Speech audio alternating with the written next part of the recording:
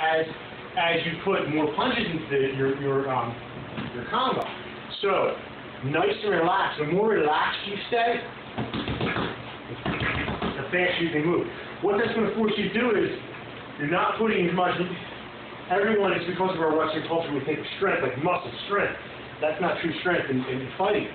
It's being relaxed, use your skeletal structure.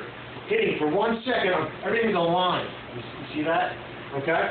It's that, and it's also snapping the towel.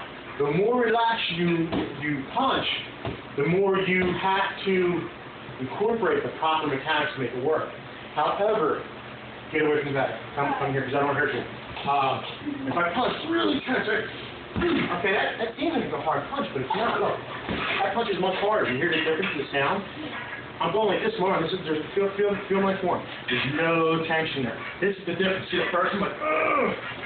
In my mind, I'm going to go, oh, punch as hard as I can. Yeah, it's a decent punch, but look, this is so much more relaxing. Well, how do you want to compare to a digging? Yeah, exactly. And when we're doing because we're doing so many more punches, it's forcing you to be relaxed.